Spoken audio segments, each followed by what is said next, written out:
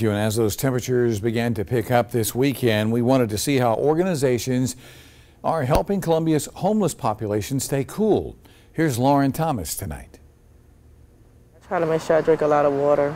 Sabrina Brown has been homeless for the past 2 years, and while outside, she tries to take precautions when it comes to the heat. I still need the shade area, and if it gets hot, I just move to another shade area.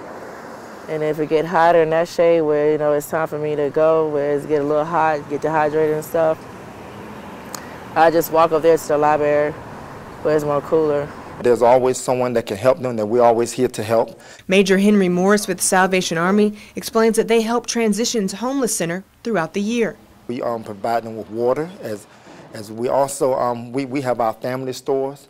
And what they do is that when they need like fans or stuff like that, we get them vouchers to go to our stores to get the necessary fans they need, different things, cooling that they need to sustain themselves. They can also get cooler clothing with those vouchers.